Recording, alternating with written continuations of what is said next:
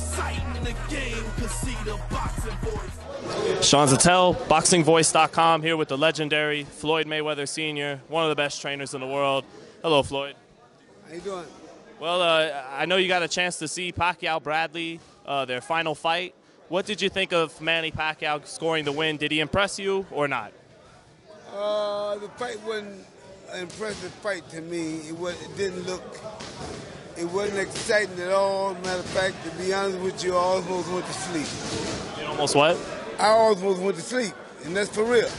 I'm just telling you that because the fight wasn't no kind of fight. The kind of punches they were throwing, man, you know, it wasn't exciting, but it was a fight, and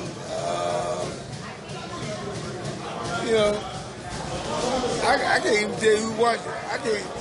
I can't even be honest with you. I can't even tell you who won the fight. I was there, but I don't know who won the fight. You know, Pacquiao won the fight. I know that one time I think they can give Pacquiao some credit. They can give Pacquiao some credit for what he did, because the first time that he was fighting with Bradley, first time, it was like he pulled Bradley to the floor. Yeah, it was all balanced, and he pulled him down, you know. It wasn't no hit. But the second time, however you want to look at it, Pacquiao did hit him. He hit him right, he hit him up here in the face, and then he definitely went down. So, and I think that's it. The fight was a close fight anyway, but I will say one thing, that I think that knockdown secured everything. That's what I think. I don't know, because to me, when I was looking at the fight, the whole fight to me looked like it was even. They all was fighting both ways, man. He fighting, he throwing wild punches, man. You know? The fight didn't look good to me. I was not excited at all about that fight. Did it look like it was time for Pacquiao to retire, or he was still one of the best? One of the best was yesterday. This is a new day. So it's somebody else going to come up and take that particular spot from Pacquiao. You think if he would have fought Crawford, Terrence Crawford would have beat him last Saturday, if that was the fight? Yep. The way he fought, yes.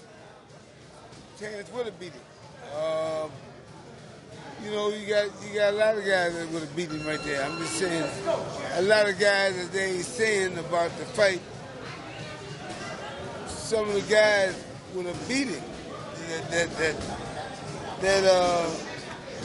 You know, that's going around there. I think the dude, Crawford Thurman would have probably beat him. I think he would have beat him. Who else? What about Errol Spence, who fights this Saturday? Errol Spence against Chris Algieri. Do you like Spence? That could have been lost for Pacquiao too. Could have been lost for him too. What about Thurman? Keep Thurman. I said that. I think that would have been lost for him. When he was young, Pacquiao, not now. Now that he's older, when he was young, did you think he was an all-time great fighter, or Pacquiao when he was young? Oh, I never even was into a Pacquiao. I ain't never know what nobody was talking about Pacquiao. Right. You know, I'm just saying, I'm just being honest with you. The guy, he came out of nowhere. To me, really, he came out of nowhere and started knocking people out. And all of a sudden, all these people started getting knocked out. I finally, in one fight was that I went to? Well, it was one fight that I looked at and saw it, and you know, I voiced my opinion about it. And I paid for it. Hey, and it is what it is. That was just your opinion then, and that's your opinion now. That's still my opinion.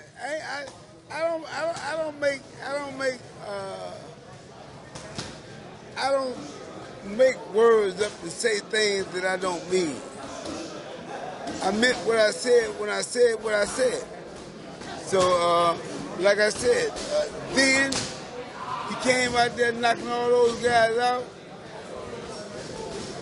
Hey, it is what it is. In the game, 'cause see the boxing voice.